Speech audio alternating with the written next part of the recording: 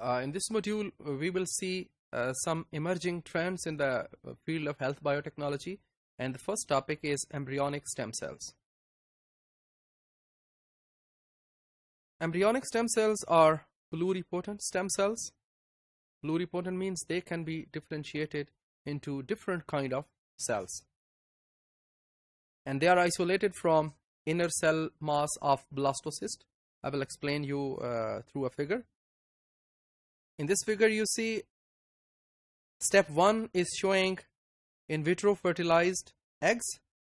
Step 2 में आप देख सकते हैं कि ये जो fertilized egg है, it has developed into a 5 to 7 day old blastocyst.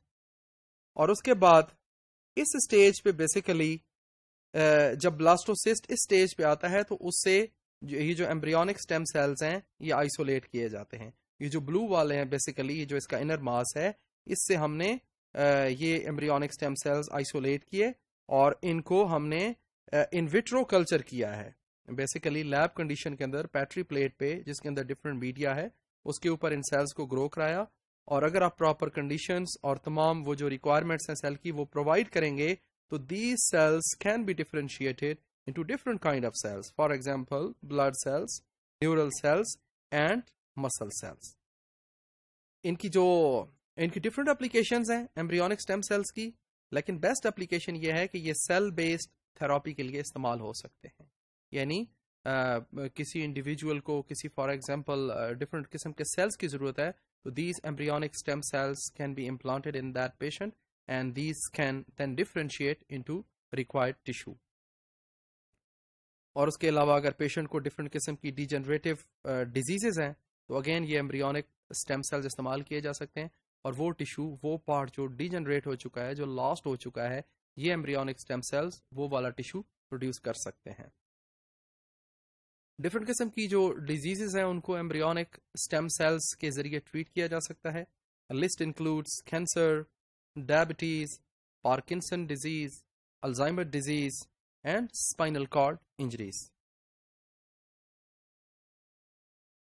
Embryonic stem cells का जो यूज है वो स्ट्रेट फॉरवर्ड नहीं है, उसमें कुछ एथिकल इश्यूज हैं और कुछ दूसरे भी मसाइल हैं. For example immune rejection of stem cell transplantation, यानी अगर किसी दूसरे पेशेंट के जो स्टेम सेल्स हैं वो लेके अगर किसी दूसरे पेशेंट के अंदर इम्प्लांट किए जाएंगे तो इम्यून रिजेक्शन का खतरा हो सकता है.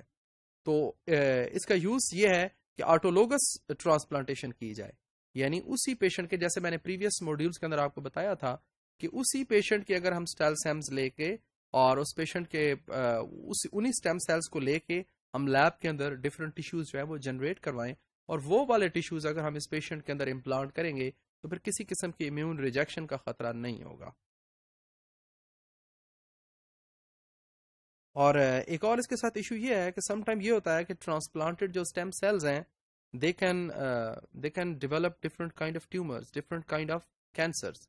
यानी समटाइम ऐसा प्रॉब्लम होता है कि उन सेल्स की जो इम्प्लांटेड सेल्स हैं उनकी अनकंट्रोल्ड सेल डिवीजन शुरू हो जाती है और इस अनकंट्रोल्ड सेल डिवीजन की वजह से बॉडी में कैंसर बन सकता है. कुछ और एप्लीकेशंस है जी एम्ब्रियोनिक स्टेम सेल्स की. उनमें एक ये है कि डायग्नोस्टिक टूल के तौर पे हम इनको इस्तेमाल कर सकते हैं. For example early human embryo development देखनी है तो तब भी हम इन एम्ब्रियोनिक स्टेम सेल्स को यूज कर सकते हैं, और डिफरेंट जेनेटिक डिजीजेस की डायग्नोसिस के लिए भी हम इस्तेमाल कर सकते हैं इनको. इन विट्रो ड्रग टेस्टिंग के लिए यूज किया जा सकता है. आप एम्ब्रियोनिक स्टेम सेल्स जो है वो आइसोलेट करें, उनको लैब के अंदर ग्रो करवाएं और उनके ऊपर डिफरेंट ड्रग्स हम टेस्ट कर सकते हैं और उन ड्रग का इफेक्ट देखा जा सकता है. उसके अलावा एक रीसेंट डेवलपमेंट हुई है जी इस फील्ड में, and that is about induced pluripotent stem cells. इसमें यह है कि जो अडल्ट ह्यूमन इंडिविजुअल है उसके स्टेम सेल्स लेके they can be basically reversed back to embryonic stem cells. यानी आप अडल्ट स्टेम सेल्स लेते हैं और उनके साथ इस तरह की ट्रीटमेंट्स करते हैं कि वो वापस एम्ब्रियोनिक स्टेम सेल्स वाली स्टेज पे चले जाते हैं. और अगर इस डेवलपमेंट का फायदा यह है कि अब हमें ह्यूमन एम्ब्रियो को है کل کرنے کی ضرورت نہیں ہے بیسیکلی. جیسے میں نے پچھلے ماڈیول میں ذکر کیا تھا کہ جو ایمبریونک اسٹیم سیلز ہیں basically they are obtained from human embryos and in this process human embryos get killed. سو یہ ایتھیکلی ایکسیپٹیبل نہیں ہے اور اس پہ جو ہے بہت زیادہ ڈیبیٹ ہے.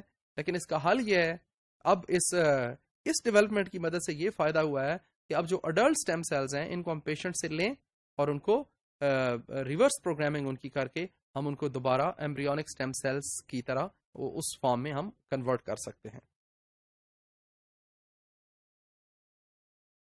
ایک اور ڈیولپمنٹ جو ہے یہ 2009 میں ہوئی ہے.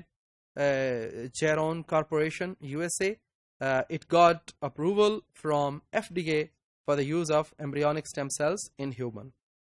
اور ان کے جو phase 1 clinical trials ہیں they